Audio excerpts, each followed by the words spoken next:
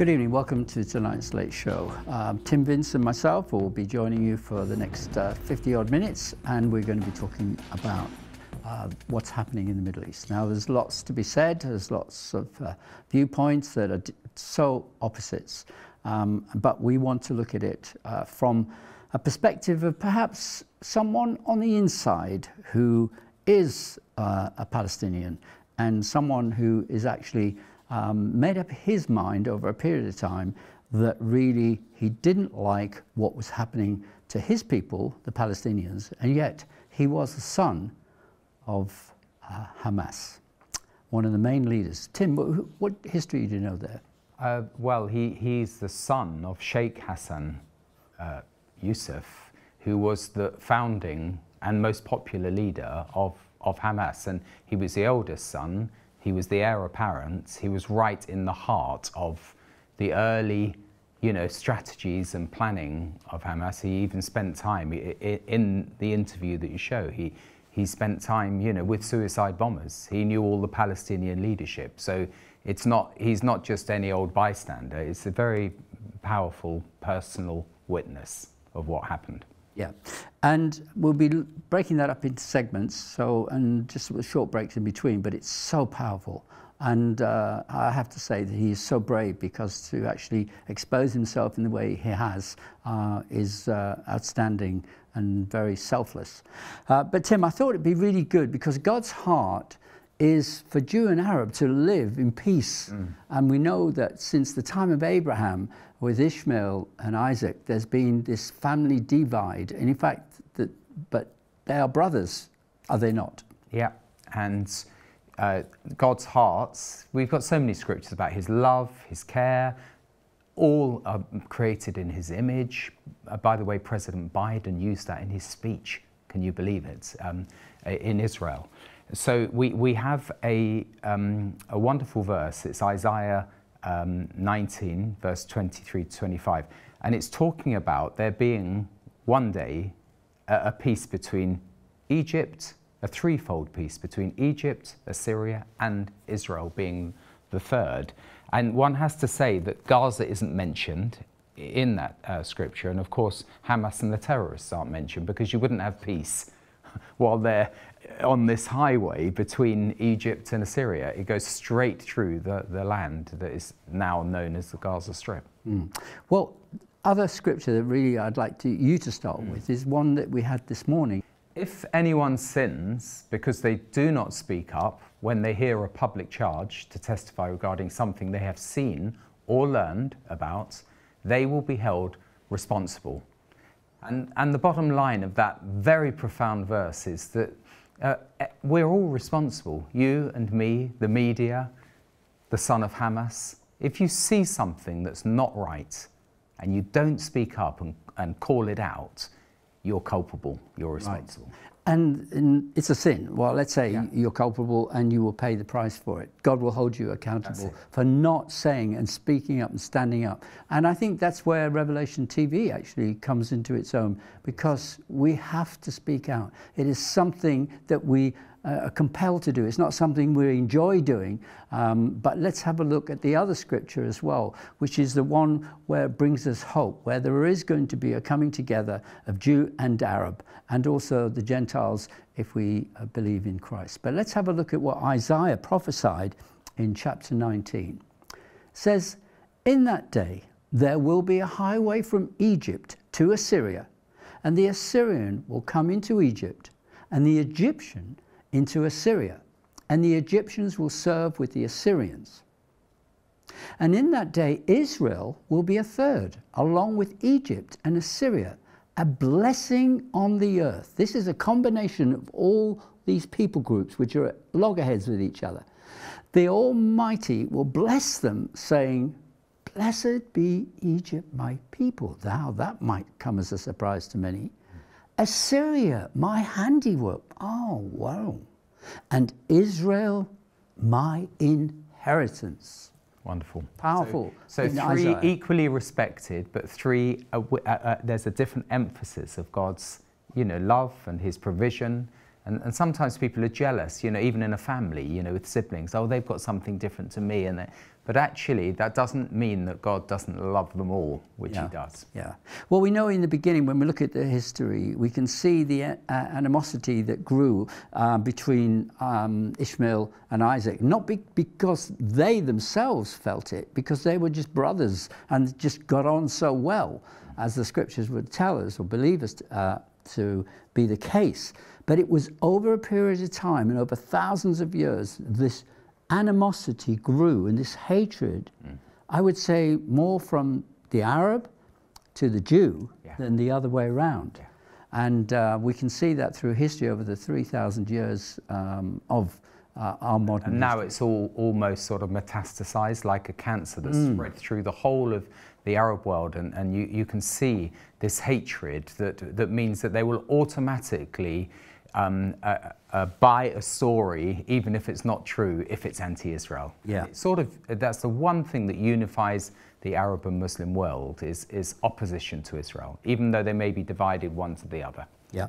Now, I would just like to show the book as well. This is something, Son of Hamas, which is a gripping account, it says, of terror, betrayal, political intrigue, and with, what's that say? Unthinkable choices. Yeah, because the revelations of this Son of Hamas is outstanding, as is in his own words, he's going to be sharing just how Hamas uses its own people, the Palestinians, to suffer in order to achieve Hamas's own cruel and vicious goal, which is never to have a two-state solution.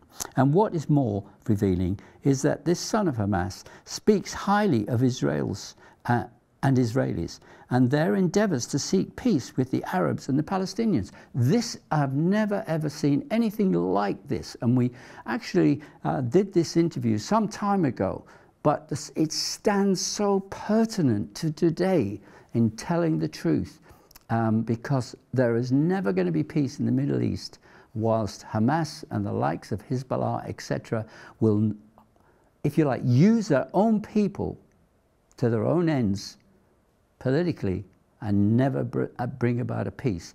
From the river to the sea, let's not mess around. That was on the saying or the slogan for last week's mass sort of Massacre. You know, was it? And people are going around, you know, parading the streets of the capitals of the world, repeating that, which basically means eradicate the Jews from Israel. From the River Jordan to the Mediterranean Sea. No messing around. But let's have a listen, perhaps, to this very first segment that we're going to be looking at tonight. And here we go with it right now. I was born as a son of a Hamas leader. That was by birth, not by choice. In the Palestinian territories, in the jungle of Palestinian faction chaos. You know, there was no order, there was no constitution, no government at that time. And people were full of hatred, you know, they wanted to blame somebody on their misery, which was basically the outcome of the Arab world's misleading leadership that led Palestinians from disaster to a disaster. And the Palestinians or the victims of this conflict within the territories thought that Israel was their problem. They did not see that Yasser Arafat in Tunisia, you know, profiting from the conflict, was actually their enemy. They did not see that other Arab leaderships who did not want to reconcile with Israel and recognize Israel as an existing regime and coexist and live with Israel were responsible for the misery of the Palestinian people. They still don't see this. And I was part of this delusion, you know, that Israel was the cause for our misery and suffering. So we grew up, you know, buying hatred and projecting hatred. eventually, and the story is long, you know, how I came to a place where I saw a higher truth. And I disagreed with the majority of the Palestinian people, which came at very high personal expense. And I choose to stay an honest witness for my own truth. I'm not promoting for Israel.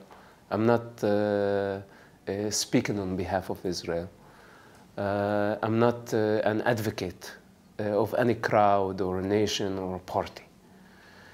It just my sense of responsibility towards, first of all, my people, the ones who have not experienced what I experienced within Hamas leadership, within the Palestinian organizations.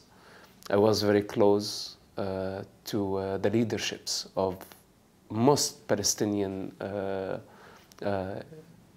leaderships, including Marwan Barghouti or Yasser Arafat, my father, Hamas leadership in Gaza, even Hamas leadership in Damascus at that time.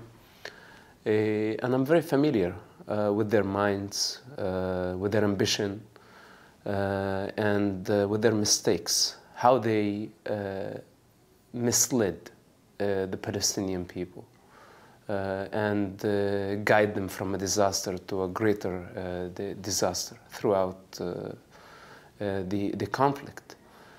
I'm an individual.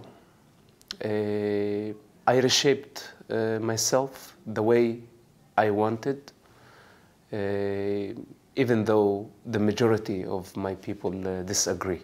But Israel, to me, at the end of the day, is a democratic country. And I prefer democracy over dictatorships. And I think Israel is the only true democratic model in the region. I'm not affiliated with politics. This is not a political statement. This is a fact, and this is a reality. And what we need actually for the region is more models of Israel. Actually, we would like for surrounding countries to learn from Israel. I believe it's not I believe, actually, I know. It's the light of the region. Because democracy, dialogue, human rights, women's rights, animal rights, and so many other ethics and values of the Israeli constitution makes the country advanced and livable, and people from every path of life can coexist with each other. There are Arabs in Israel. You know, they're citizens of the state of Israel. They have rights. They have members in the Knesset. Even though they don't serve in the army, even though they don't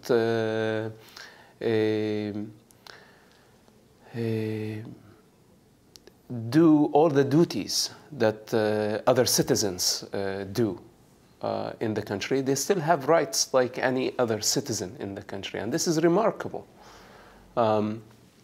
Where are the Jews of the Arab countries? You know? Well, there are mosques, and actually Israel, within its own capital, Jerusalem, does not interfere with the Muslim sites. They're run by Muslim regimes, like the Jordanians are responsible for the Islamic sites and mosques, and Israel does not interfere and give them absolute freedom to worship, even though they take advantage and they do violence. But in the meantime, let's see how many synagogues, you know, in the Arab world. Where are the synagogues in Jordan, in Iraq, in Saudi Arabia, and other Gulf countries? So practically, there is nothing. There are no Jews. You know, and the world talks about the Palestinian refugees. And we ask question, you know, how about the Jewish refugees, you know, who left everything, their property, their gold, their money, and they lost everything. And they were replaced or relocated somewhere else. What about those people? Aren't they people? So there is definitely a double standard in the way we are discussing the reality of the Middle East. Absolutely. But how did you come to this mindset? Because that is an extraordinary transformation.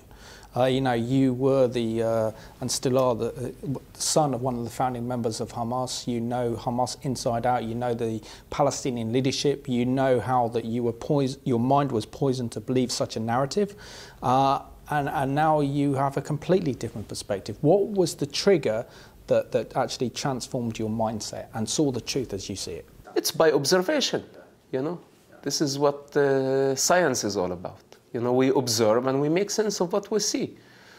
There are facts. You cannot deny them. You know, of course, people in their political delusion, they can deny things, you know, and they can accuse Israel and they can praise the predator, you know. The people can say whatever they want to say. I am responsible for my words, and I speak with the authority of my experience and first-hand observation of the reality, knowing Hamas leadership, knowing Palestinian Authority leadership, and knowing that they are the enemies of the Palestinian people. Israel cares for the Palestinian people more than their own leadership cares. You know, actually, Palestinian leaderships want Palestinian people to die. And that's a reality. It has been like this for so many years. There is no need for them if people don't die. And every now and then they start a war. So for me, you ask me what triggered that? It's an evolution. You know, it's like we grew up witnessing the first Palestinian Intifada. And during the first Palestinian Intifada, you know, I was next to a cemetery, and we witnessed death on a daily basis. And as children, we thought Israel was responsible for that. Not knowing the truth that Palestinian leaderships sent children, instead of going to schools, they forced them to go and confront with the IDF. They sent suicide bombers, and they sent all type of individuals to commit terrorist attacks, killing civilians. Started by stabbing with a knife, with a gun, and eventually it became suicide bombing attacks with the name of nationalism. That by doing this, we're going to emancipate ourselves from what's so-called occupation. Now the question is, does any Palestinian leader really want the Palestinian conflict to end? If the conflict ends, they don't profit anymore. There is no need for them anymore.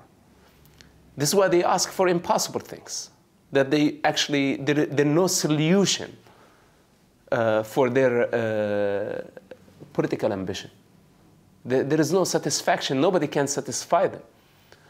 And they know this truth. But by sending people to die, the world has to pay them off, you know. And this is the fuel for their endless cycle of violence. That's the end of our first segment. Several more to go. Tim, what did you get from Mosab there? Great question from Simon, saying, how did you come to this position? He said, by my own experience, by observing the facts. And that's how you came to it, that's how I came to it. And I do think, you know, when you've actually experienced and been to Israel and seen the reality on the ground, you can't be hoodwinked so easily. Good point.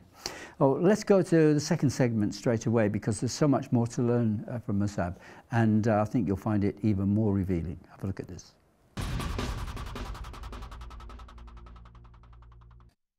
So now, observing such a reality and seeing, by the way, the vacuum and the gap between their lifestyle and the children of Gaza and the people of Gaza.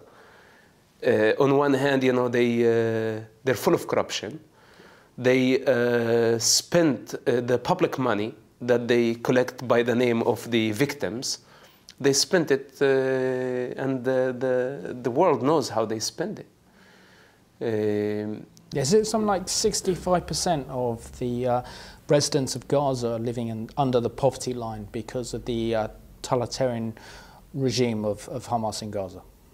Right, you know, it's like all the funds that come to Hamas in Gaza, they're invested in building tunnels, you know, and building a military wing, rather than bringing milk to the children of Gaza. Right now, you see, it's like the reality. This is how I observe it. I don't know how intelligence services see it. I don't know how the donors in the European Union see it. And I don't care how they see it. For me, I see Mahmoud Abbas cutting electricity from the Gaza Strip, cutting milk, medicine.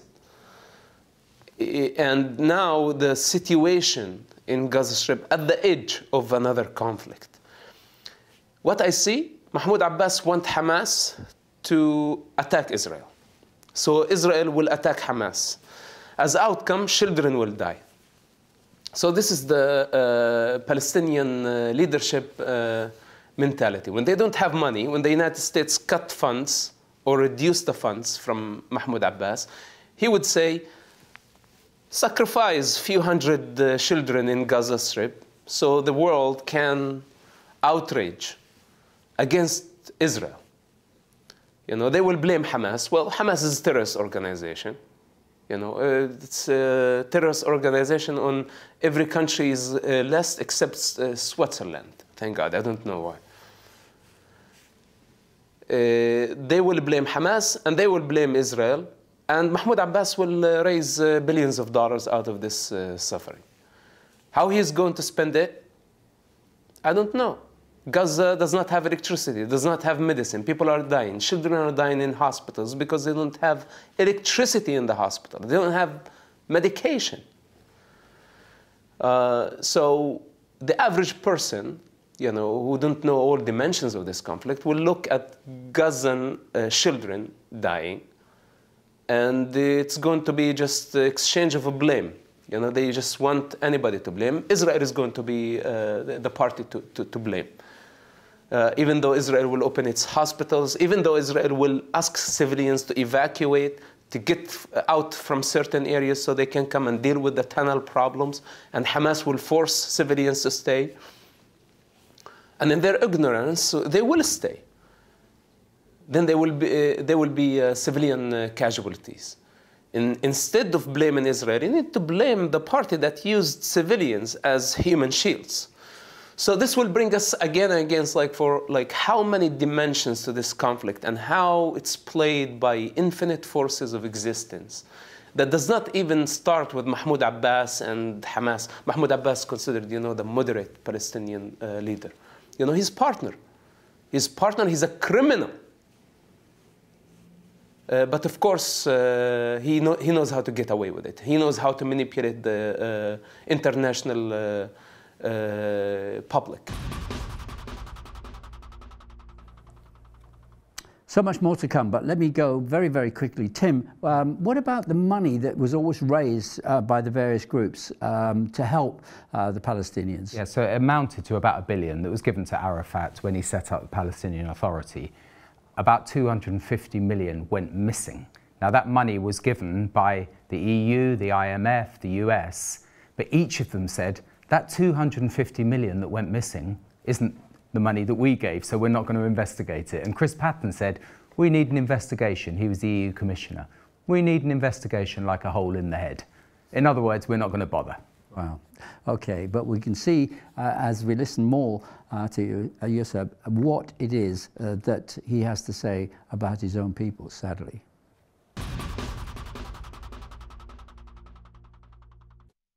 Iran has something to do with it. Saudi Arabia has something to do with it. Qatar has something to do with it. And we need to see, you know, that money is the main cause for this conflict. And for the international community, instead of investing in the Palestinian Authority, in the predator, they invest in the enemy of the people. They should invest in the people directly. Absolutely. By building economy, by building infrastructure, by educating them, by giving them some hope and some relief. You know, I don't think a sanction against civilians in Gaza Strip will force Hamas to actually reconcile. When it comes down to your own personal experiences, Mosab, particularly the fact that you have saved thousands of lives by being an informant for Israel's Shin Bet. You provided intelligence that prevented terror attacks and the assassination of Israeli leaders, and you know, your contribution has been absolutely incredible to actually saving lives. Why did you make that decision to become an informant for the Shin Bet and for Israel, then your enemy? As I told you, this is a long evolution. It did not happen overnight. This very strange phenomena called the Middle East kept on unfolding itself in a very strong way that I could not deny the truth that I have been witnessing. It's not over yet. And the state of confusion, created in the world because of this conflict. The more I witness, the more I observe, the more I'm certain that we are all responsible in a way or another for this conflict. It's a dependent existence, and every party has something to do with this. And this is why I don't like blaming Israel. It's the easiest thing to do. Just blame Israel, what's so-called occupation, which is non-existence. And I say non-existence because Palestinians have the opportunity of being independent. And Israel will definitely help them. Israel has no interest of controlling the Palestinians' lives. They don't take taxations from them. They don't need nothing from the Palestinian people. Actually, the Palestinian people take a lot from Israel. And Israel is willing to give more and more to help them on every level. So again, this will, there is no direct answer to, what really, what was the event that made me believe that Israel is not the problem in the Middle East. It's more of a chain of events. And those events are not over yet. We will live, I will live, and we will witness more and more of this truth. That Israel is not the enemy of the Palestinian people. Israel is not the enemy of the Arab people. Actually, Israel has the power to invade, destroy most of the Arab capitals in a matter of hours, if they want to. But they are not doing it. If the picture was the opposite, if any Arab country had the power Israel has, they wouldn't hesitate of destroying the state of Israel. Israel is always at defense, always. 99% of the wars that happen between Israel and Arabians, Israel was at defense. And possibly the only time it launched a war against Egypt, it was also in the understanding of defense. So the world can go on of denying this reality and this truth. But we all will pay a price. And it's time for us to take responsibility, to choose, which side, and I'm not talking about taking side of Israel as a political regime, but taking the side of a successful model that respects the human dignity, respects the human rights, and open for all type of people, for all religions. We have all religions practiced in the state of Israel. And this is another reason, if you ask me why. When I look at Israel and see Christianity practiced freely, Islam is practiced freely. There is a civil constitution that has the upper hand. This is the model that I would like to see in other Arab countries. In the Arab world, the upper hand is for the religious authorities. It's not for a civil constitution. It's to the culture and the unwritten law. This is not good. This is not going to help the human evolution. We need to understand that this is against the evolvement of individuals in the Arab world. This is another reason why I choose to believe in the Israeli model, in the democratic model. In the Arab world, they teach people to believe. In Israel, they follow the Western model of education. They teach people to doubt. And I like to teach people and the generations to doubt, not to believe. To believe in theories, and this is why we have all this problem, self-deluded people who go and blow themselves up, thinking that they're going to go to paradise. It doesn't get darker than this. This is the problem of belief. So there are so many reasons that make me accept the Israeli democratic model, and I think we should not be afraid to say.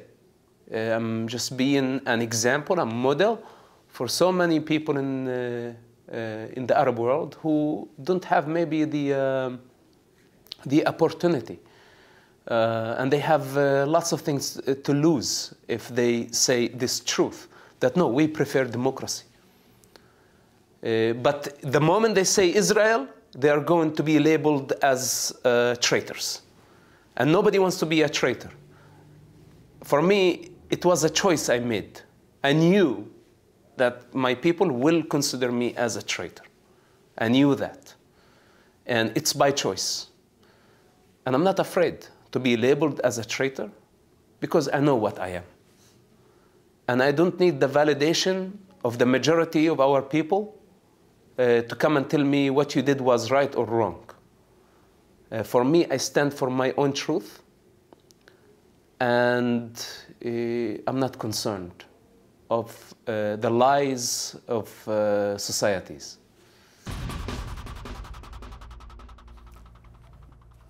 Again, we're working our way through very quickly tonight on Mosab's testimony. It's just amazing.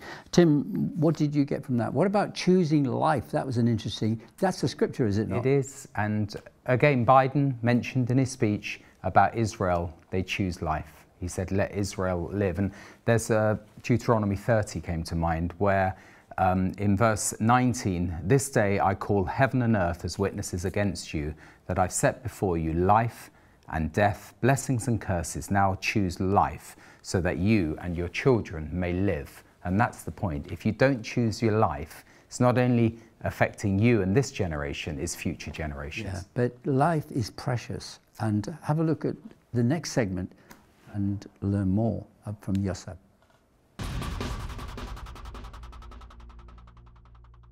Are there more people like you, Mosab? I mean, you were part of an organisation called the Islamic Resistance Movement. There was an offshoot of the Muslim Brotherhood. In the Covenant Charter calls for the destruction of the State of Israel and for the genocide of the Jewish people worldwide. How can other people like you break that powerful hold that the likes of Hamas, Hezbollah, Palestinian Islamic Jihad, any other kind of dangerous Islamist faction out there on the people, on your people? How can that cord be broken? Well, you have to be willing to die first. You know, you'll have to have the courage to assassinate your ego, everything you learned, all your conditioning. You know, this is a universal problem. That's a human condition that we are facing. And that's why I said I don't take the side of Israel. You know, for me, I see the cosmic picture of where we at in our evolution. You know, have we conquered the human condition? You know, where some individuals are born in a certain environment and they're being conditioned to be sheep. And we are not sheep. You know, man is superior to sheep. Man has responsible towards sheep. You know, but the sheep thinks that the shepherd is their best friend. You know, but the shepherd is basically their worst enemy. He's giving them water and food, but eventually the final destination is the slaughterhouse. And this is the reality of the Middle East and the rest of the world. So now, in our evolution, we need people who have the courage to get out of their sheephood. And this is, it takes a lot. They don't have to copy me. But what we need people to understand and realize their individuality. That, you know, all of us have the potential to create our own reality and decide for ourselves, think for ourselves, and eventually go beyond thinking and beyond mind, beyond conditioning, period. You know, our potential is much higher than man.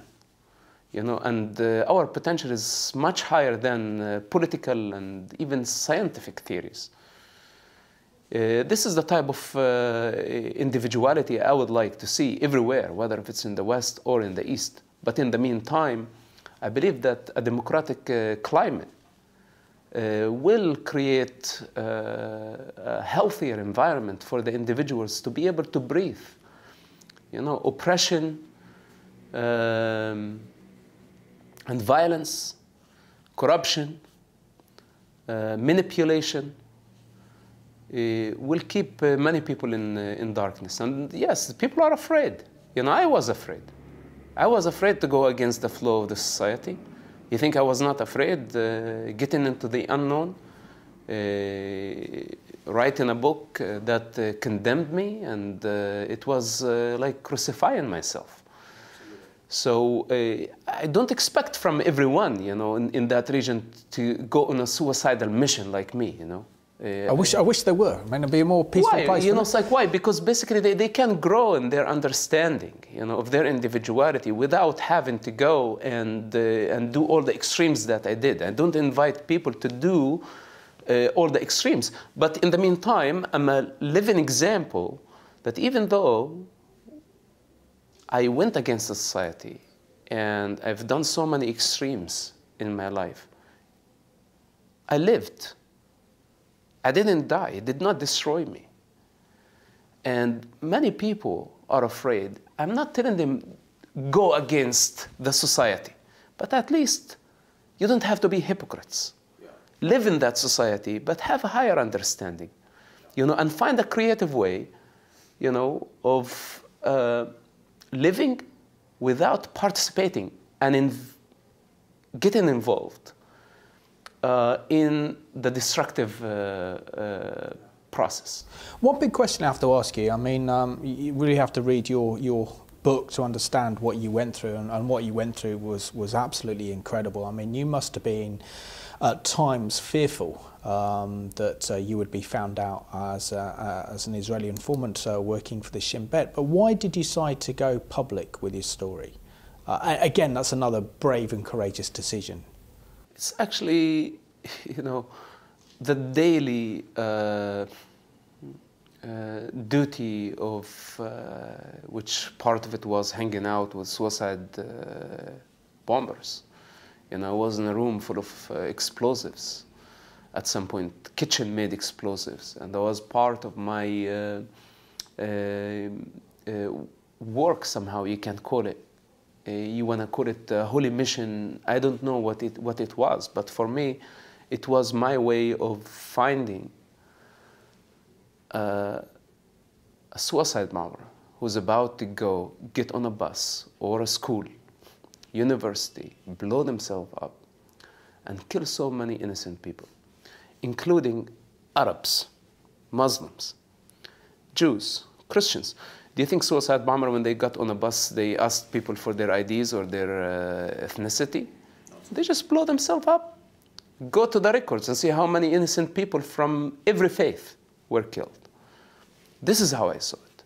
For me, it was not like, you know, informant for Israel, working for Israel, as much as take a responsibility, you know, for whatever my position was in that moment.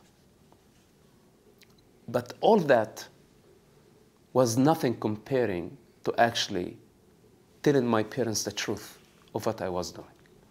Because I could have kept that for as a secret, you know. But by revealing my actions and who I am, not what my society wanted me to be. You know, my society decided for me, even before my birth, that I would be the son of Hamas, son of a top Hamas leader, to go to the mosque, to pray 5 times a day, to become a devout Muslim. You know, this is the expectations of the society. And throughout my journey in the Middle East, I shaped myself in a different way that did not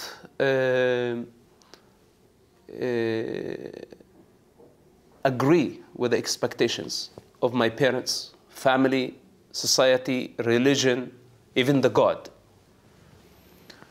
Now, this is great to do such a thing, but to be honest about it and not to be afraid of who you truly are, and go out to the society and tell them, this is what I did, this is my individuality, I don't regret it, and I share it with you because I would like for you to see through my lenses. This does not guarantee that they will know my truth. I am the only one who's capable of knowing my own truth.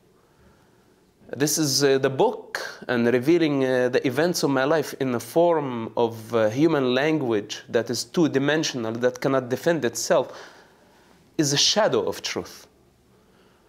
But I made it available for the individuals who are willing to transcend politics, to transcend culture, to transcend human mind, and see a higher truth of what's happening.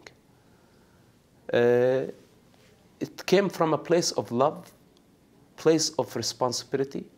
Nobody forced me to write the book. It was a suicidal mission.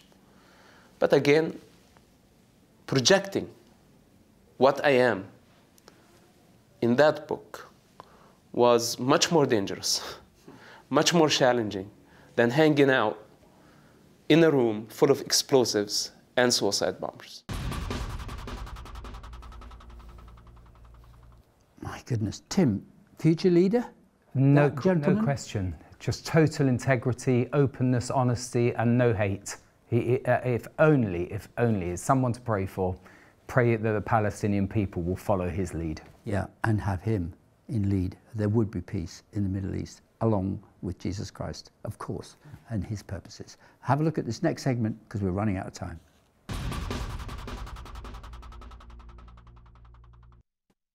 But again, projecting what I am in that book was much more dangerous, much more challenging than hanging out in a room full of explosives and suicide bombers. Can you explain why? Because basically, you know, it's a suicidal. You crucify yourself. You know, this is what crucifixion actually means. It's not only by killing your body. It's actually by having the will, the courage, and the strength to crucify your ego. You know, the old me. And my image in the society, what people in the society perceived about me, my public image. It's non-existence. But this is how we get along in every society. You know, we create a certain image for ourselves, and we become that image. Mosab, can you share with us your unique friendship? Is it with Ronen, who you work with within the Shin Bet, and the close bond of friendship that you had with him, or still have with him? Gonen Ben Ishaq was one of my handlers in the Israeli intelligence, and the man came to witness at my hearing in San Diego when the American government wanted to deport me. They did not believe my narrative. They used the book against me, and that's why I told you it was crucifixion. And they wanted to deport me back to the territories, or maybe some other dangerous location. And Gonen came out to witness at my hearing and tell the truth of what I did for 10 years for humanity, you know. And practically he saved my life. So if you want to call it friendship, it's up to you. You know, for me, this is a man who got out of his comfort and also went against the flow of his society, against the protocols of the Israeli intelligence, to do what he thought was right. And to me, this is a very high level of responsibility, and a very high level of consciousness, and you have to be fully aware of the circumstances and consequences of such a move. You know, when an intelligence service comes to you and say, you cannot do it, it's against the protocol. If you go to the court to witness for this man and confirm what he's saying, this is against the national security of the state of Israel. And if you go, you will be responsible for that. It's a direct threat. And regardless of that, he came to the court, not concerned of the consequences. For me, this is a beautiful example, not only because he witnessed at my hearing. By the way, when he got to the court, the government dropped their case. He did not even have to say anything in the court. But I saw beauty in that. I saw strength. I saw individuality. You know, that I'm not the only one who's going against the flow of a society, of the agreeable. There is also other person on the other side, and there are, you know, throughout the journey now, it's like I see so many individuals in every society that they're going against the flow of the society, against the establishment. Not rebels. I don't like rebels. You know, I don't like the destructive mentality of just hating establishment, hating society. That's not my style. I'm talking about individuals who understand the dynamics of this process, they respect it, and they come up with some creative way to show strength and pure individuality.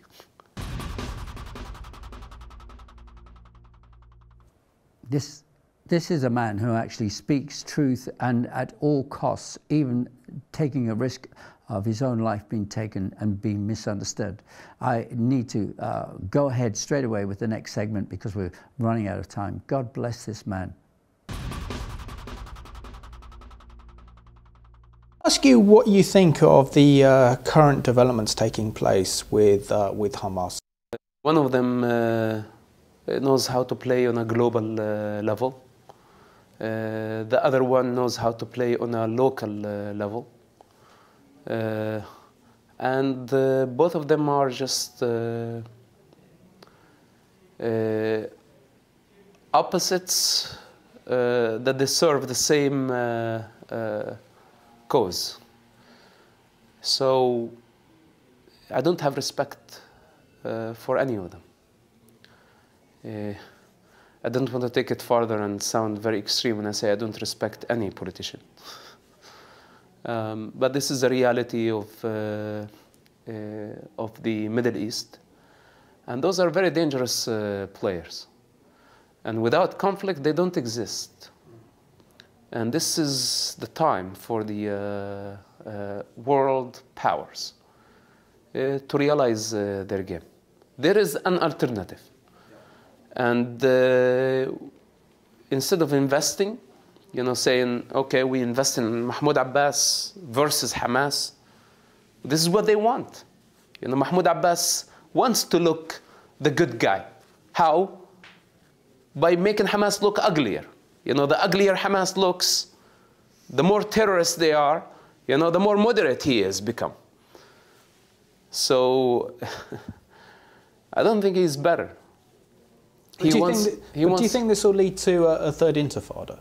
As I said, we are at the edge. Yeah. And do you think that President Trump, who's taken a completely different approach to his predecessors in confronting this situation, and actually, in a way, saying that you know, I recognise as the President of the United States Israeli sovereignty in Jerusalem, and it's important to get Jerusalem off the table, and just to tackle some of these issues that the West has turned a blind eye to for decades. So that is the incitement of your people to hatred and violence.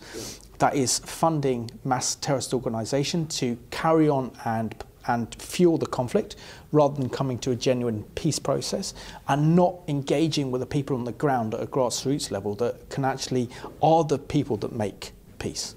This might sound right now that I'm pro-Trump, but also I'm not afraid of whatever people are going to think. I think he did the right thing. I think he did the right thing. Because Mahmoud Abbas and the Palestinian leaderships, they just find impossibilities. And they try to convince everyone that they are possible. Like, for example, Jerusalem is one of them.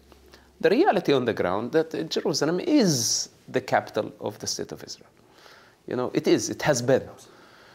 And this is the reality on the ground. The fact that the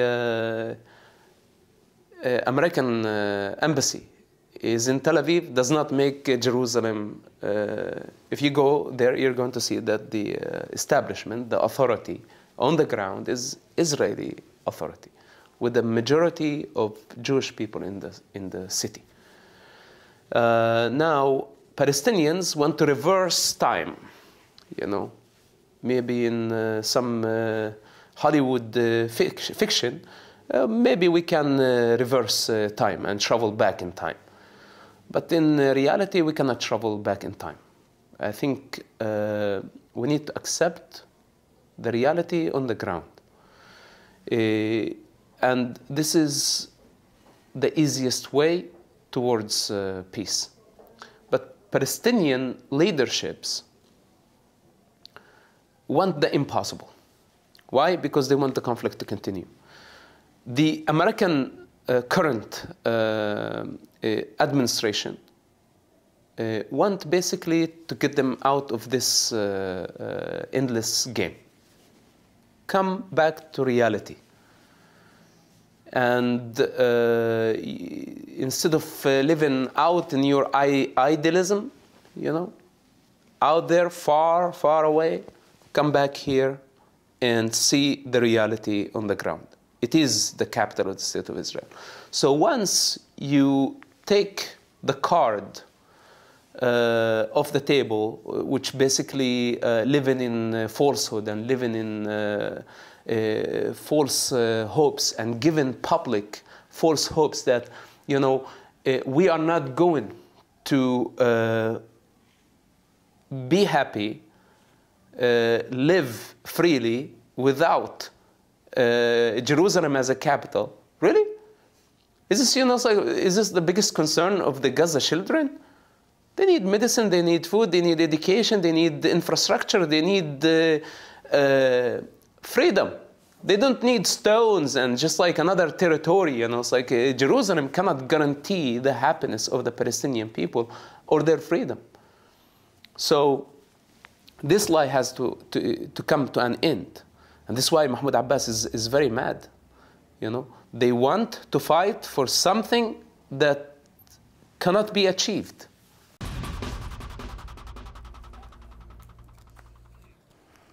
Okay, you can see the full uninterrupted interview on YouTube, the Son of Hamas, full version. Thank you very much for watching Revelation TV's Late Show, and God bless you, and may He reveal His Spirit to you.